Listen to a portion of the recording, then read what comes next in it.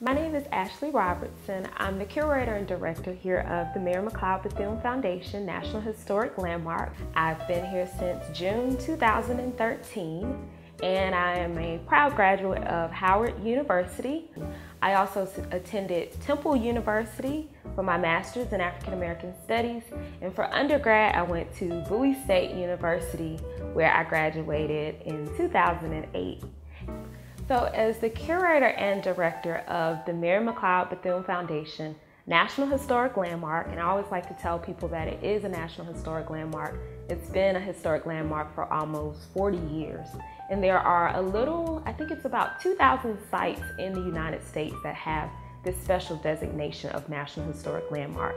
So my duties here include making sure that all of the collections are safe. We have all of the original items of the founder of Bethune-Cookman University, which is Mrs. Bethune. We have all of her personal items, her dresses, her awards. And so it's my job to keep those things safe and to also be accountable for everything that's here. I also conduct tours. We have visitors from around the nation.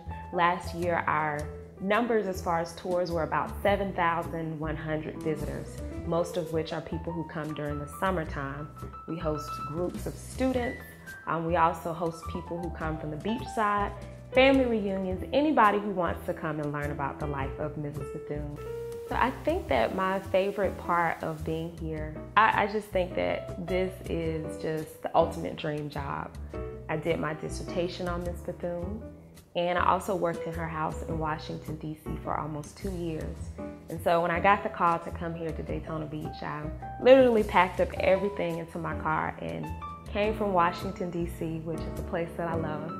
And I moved here not knowing anyone. And so this has been the ultimate dream job. I think my favorite part of the job is just meeting different people and telling the story of Mrs. Bethune. If you pay attention and listen to her story, how she was able to come from the cotton fields of South Carolina, the daughter of enslaved parents, the first born free, to rise to a person who was able to work with presidents and to travel around the world. It's just great to be able to tell such an inspiring story and to hopefully get other people to be moved by her story.